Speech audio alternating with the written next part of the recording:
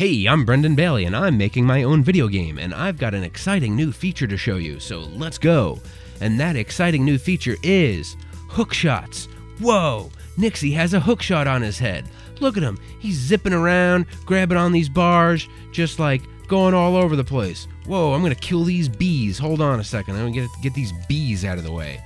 Alright, so, this is a pretty basic hookshot, but I didn't really want like a crazy hookshot. I just wanted like a Ristar style, Dynamite Heady style hookshot.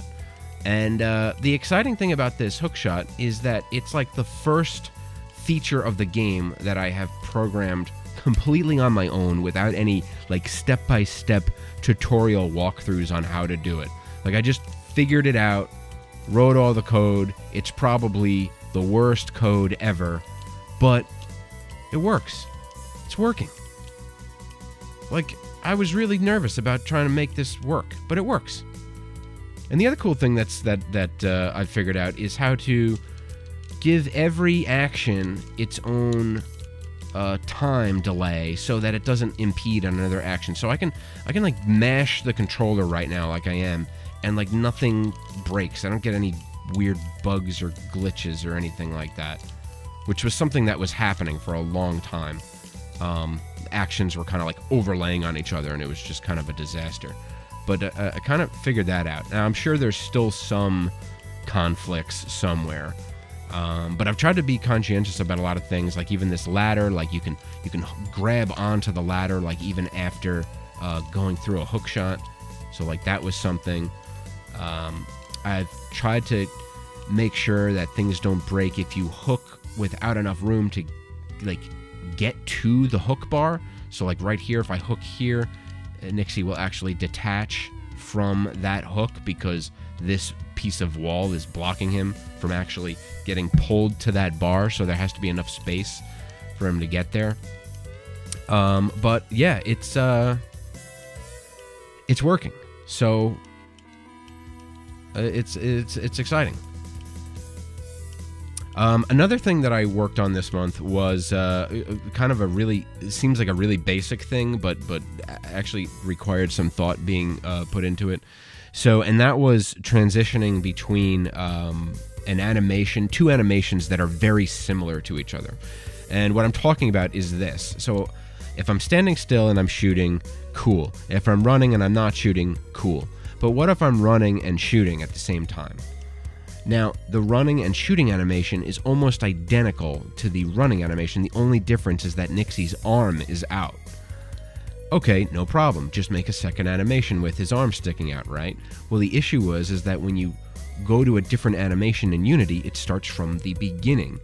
So I actually had to figure out a way to get Unity to start playing the other animation on the exact frame of the previous animation. So if Nixie is running and he's at full stride, like his front leg is all the way out, and then I start shooting, instead of him going back to his legs being, in the middle where they start when he's running, I had to start the animation from the full stride. So basically, as Nixie is running, every frame is increasing a variable so that I know what frame I'm on. And when the shooting animation starts while running, it transitions to that exact frame. Very, very, like, slight detail, but very noticeable, like if it wasn't there. And a little tricky to implement. A little trickier than I thought. Unless, of course, there was something in Unity that I didn't understand how to do, which is usually the case with stuff when I overcomplicate it. But it's working. So, it works. Yeah, so those are two major updates. Those two features took a long time to figure out, but they're working pretty good. So next steps are I'm gonna keep fixing a couple bugs. I want to get a user interface in place for the player health. The player health code is in and working. It's just not displayed anywhere. But Nixie does have health and takes damage and will die if you lose all your health. So I think the next step is just going to be designing a little user interface, like a heads-up display for the top corner. And so that'll be a little bit of an art challenge and a Unity UI challenge, but I think I'm gonna work on that next. I don't know. I might do some other stuff, but that's definitely been something that's on my mind to get squared away.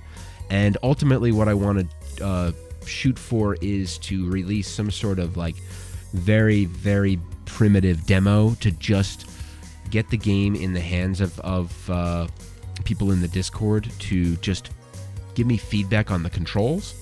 So like nothing, there won't be anything really fancy, won't be any boss battles or anything like that. Probably just a couple rooms where you can demo the controls, demo all the things that are here. So the gliding and the shooting and the attacking. I still need to do the longer attack animations, so that's definitely going to be done before that, since that is kind of like a time-sensitive thing. This is just a dev frame right now, but make some cooler animations for those.